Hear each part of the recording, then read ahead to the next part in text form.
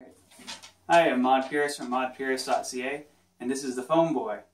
It's simply an iPhone with a skin that makes it look like a Game Boy. It's on top of an emulator, and the buttons are laid out so you can touch through the paper from the skin and actually play the game. Like I said, a skin on top of an emulator, so you can actually see the skin the whole way across. That way it looks like a Game Boy, but you can touch through the paper and play your game. It's quite simple, and I made the back as well. As, like I said, it's just photo paper that's been printed on and cut out. Quite simple to do.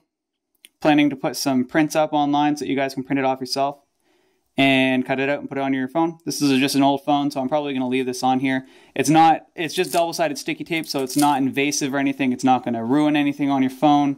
But if you're obviously if you're really careful or really concerned about your phone, then just don't do it.